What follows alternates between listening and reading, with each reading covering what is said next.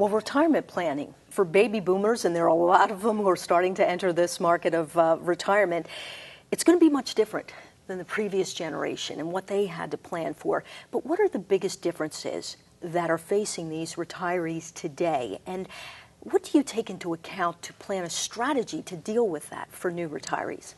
The biggest challenge, I think, this generation versus 2 generations maybe ago, or our parents' generation, is that life expectancy is much longer. When the original three-legged stool came out, which was Social Security, pensions, and personal savings, they only expected to live 5 or 6 years in retirement. So you don't need nearly as much money. You don't need to save as much in order to get through a retirement that's only going to last maybe 5 to 10 years. Where today, a healthy couple, 65, has got 30 years, maybe even longer, because life expectancy continues to increase as medical technology continues to extend our lives. And not only are we living longer, but in many cases, we're living longer and dealing with chronic diseases that we didn't, that would have killed us a generation or 2 ago. So the baby boomers probably didn't expect this, thought that just saving, that Social Security, pensions, personal savings, put some money away was going to be enough to take them through retirement, and that's just not the case. So a lot of them, and I think the last statistics that I saw was something like 70% of the baby boomers turning 65 today are expecting to continue to work. And not that that's necessarily a bad thing, doing something part-time or supplementing your income. There's a lot to be said about keeping your mind sharp and keeping your hands in something, but being required to do it, I think to some extent that's failing retirement.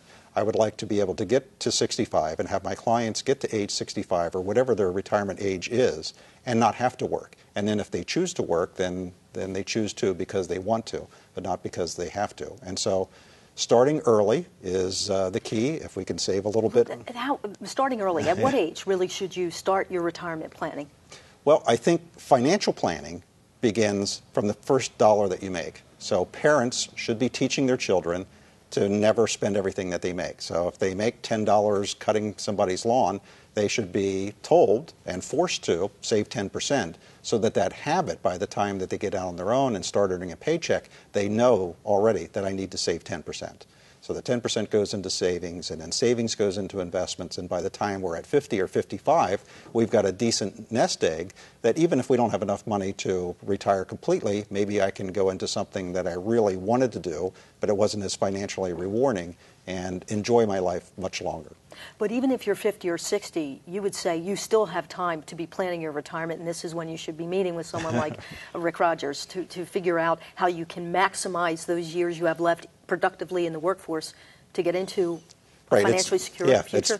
It's never too late, but we probably lost a lot of our options at that point, and probably more of, if you haven't really saved much and you're at 50 or 55, a lot more of the discussion is going to be about controlling spending. That, okay, we're not going to be able to replace 100% of your income in 10 years. There's just not enough time to do that if you haven't done anything already. So you're going to be retiring with 80% or 70%, and what can we get that number down to that allows you to enjoy life and do some of the things without having to work another 20 years?